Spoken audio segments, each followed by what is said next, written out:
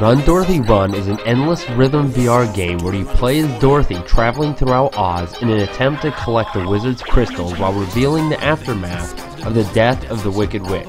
Although connected to the movie The Wizard of Oz, this game is much more focused on the music and rhythm required to collect crystals, power-ups, and defeat enemies than the movie itself. Immediately, I was surprised by the difficulty of the game.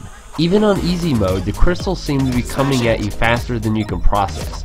Watching live streams or gameplay really doesn't do the difficulty justice, so just be ready for a challenge.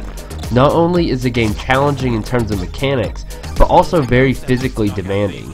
As you collect crystals, you'll need to squat and extend your arms out quite often to succeed. The motion controllers don't feel heavy until you're about on your fourth stage straight and fighting off the fatigue. Be prepared, you're going to sweat in this game, but the fun music and gameplay make it worth every drop. If you were to play through the entire game in one sitting without dying on a stage, the game takes about 50 minutes. This is pretty short, especially for the $29.99 price tag. However, with 3 different difficulties, a multitude of in-game and PlayStation trophies, and a score tracker, the replay value is decent.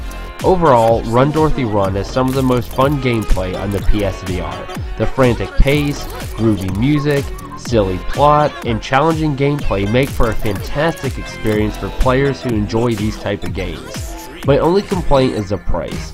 If you like these games, like Guitar Hero, Rock Band, or other rhythm games, then the $30 will certainly be worth it. However, if you're more skeptical, I would pounce as soon as the game goes on sale. Check out our more in-depth review on playpsvr.com, and always remember, play PSVR.